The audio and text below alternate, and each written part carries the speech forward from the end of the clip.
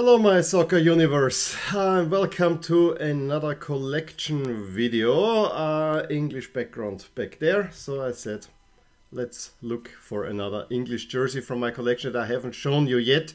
I'm wearing it's my only long sleeve English jersey so far, Everton away, that I got from Andy, from Andy's football shirts, but I'm gonna show you another one, which is this rather beautiful Manchester United 13-14, as far as I know, home jersey. It's not one that is very much remembered because this was the David Moyes era, but I gotta say, for a Manchester United shirt, this is an absolute beauty in many ways. And what's even more beautiful, that I got this one for just €5. The reason being that, you know, in order to be able to sell this, the guy that sold it had his own name and presumably his birth year put on the back, and yeah, that made it not an easy sell, I guess, and that's why he put it up for 5. I still have not removed, I mean, I have this now for about a year. I have not worked on removing this because, you know, I'm wearing it more or less like that, but it's totally fine.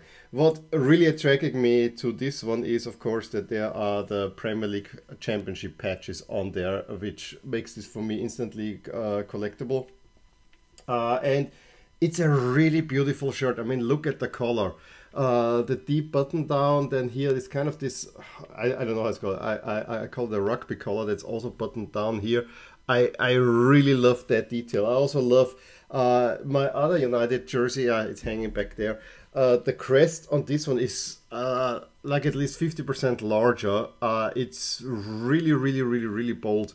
So totally loved it. I have to say that at the time Nike really produced many jerseys that had a very retro feel to them. Now for me, I always think that United is a little bit, I like the current one where they have a red jersey with a few white accents. It's for me a little bit more classic United than with the black collar, but I have to say the black collar here works quite well. Totally love it.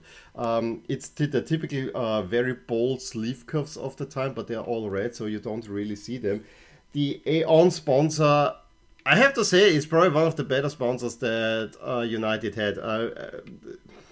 I never liked the Chevrolet. When it had the ARG, there was the boxer, and I have to say the Aeon looks quite nice.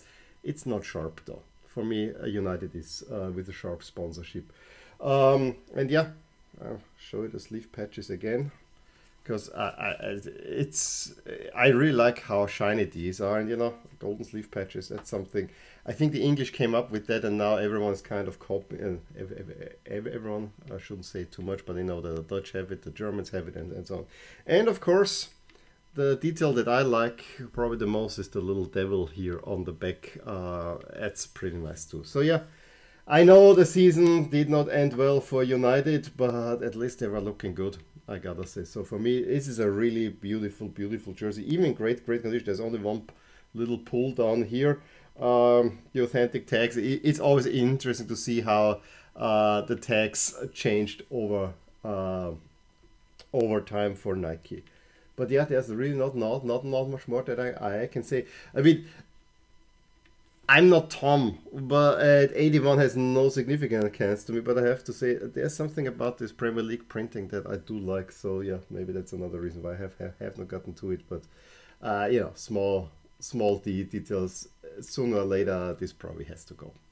But let's see how it will be.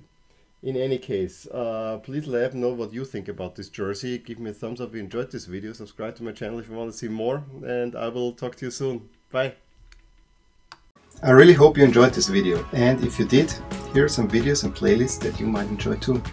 Also, please consider subscribing to my channel, as it will keep you updated on all the things that are rotating in my soccer universe. And with that, I'm going to wish you a wonderful day.